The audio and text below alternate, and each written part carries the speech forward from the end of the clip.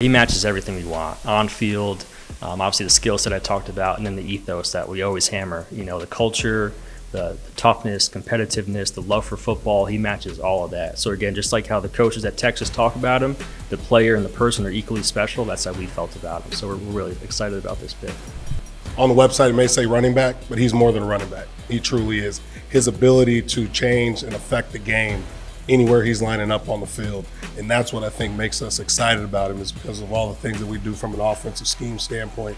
We already have somewhat of a vision of how we can use him, and how he complements the other players on our offense. Just the true three-down skill set. You know, he's 220 pounds. He can do all the stuff on first down inside the tackles. He can play on third down. Good pass protector, really good out of the backfield, whether it's down the field, on wheel routes. He can do the option routes. He can play in the slot. It's just a true all-around skill set. And the same as a person, when you match that with the talent, it's pretty special. So we all went down there to Texas, and even talking to people, everyone just talks about the person.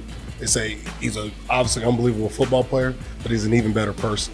And obviously those are the guys you want to bring in your building, because that's the foundation of what you want to do, is be able to build around that. Whether it's Cordero, now Bijan, you know, we're not going to use these guys in a box. They're going to be outside the box thinking, our play callers. And obviously Algier still have a big role in the running game. You know, Bijan can do some cool things as a pass catcher, as a receiver. So there's just so many different ways you can use the guy, which is pretty awesome. You're getting an unbelievable person that loves football, and he's always going to put the team first.